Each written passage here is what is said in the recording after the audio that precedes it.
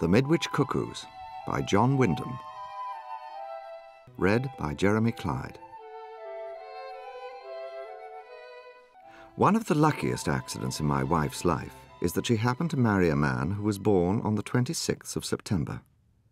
But for that, we should both of us undoubtedly have been home in Midwich on the night of the 26th, 27th, with consequences which, I have never ceased to be thankful, she was spared. Because it was my birthday, however, we set off on the morning of the 26th for London, and a mild celebration. Very pleasant, too. A few satisfactory calls, lobster and chablis at Wheeler's, Eustenoff's latest extravaganza, a little supper, and so back to the hotel.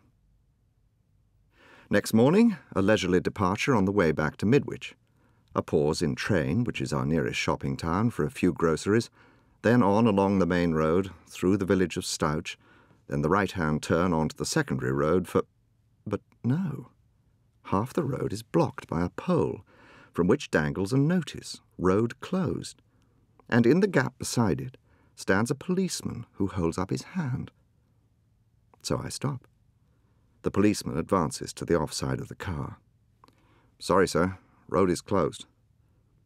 "Do you mean I'll have to go round by the Opley Road?" "Afraid that's closed too, sir." "Not both roads, surely. We live in Midwich, you know, Constable." "I know, sir. But there's no way there just now. If I were you, sir, I'd go back to Train until we get it clear." Janet opens the door on her side and picks up her shopping bag. "Well, I'll walk on and you come along when the road's clear," she tells me. The constable hesitates. Then he lowers his voice. "Well, seeing as you live there, ma'am, I'll tell you, but it's confidential, like. It isn't no use trying, ma'am. Nobody can't get into Midwich, and that's a fact." We stare at him. "But why on earth not?" says Janet. "Well, that's just what they're trying to find out, ma'am. Now, if you were to go to the Eagle in Train, I'll see you're informed as soon as the road's clear." Janet and I looked at each other. "Well," she said to the constable, "it seems very queer, but if you're quite sure we can't get through—" "I am that, ma'am. It's orders, too. We'll let you know as soon as maybe." "Very well," I agreed. "Gayford's my name, Richard Gayford. I'll tell the Eagle to take a message for me in case I'm not there when it comes." I turned back the way we had come. Once we were on the other side of Stouch village, I pulled off the road into a field gateway. "Shall we cut across the fields and see what's going on?" I said. "Let's," Janet agreed, opening her door. What made it all the more odd was that Midwich was, almost notoriously, a place where things did not happen. Janet and I had lived there just over a year then, and found this to be almost its leading feature.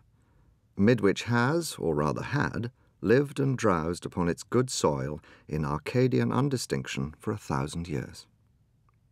We locked the car, climbed the gate, and started over the field of stubble, keeping well into the hedge.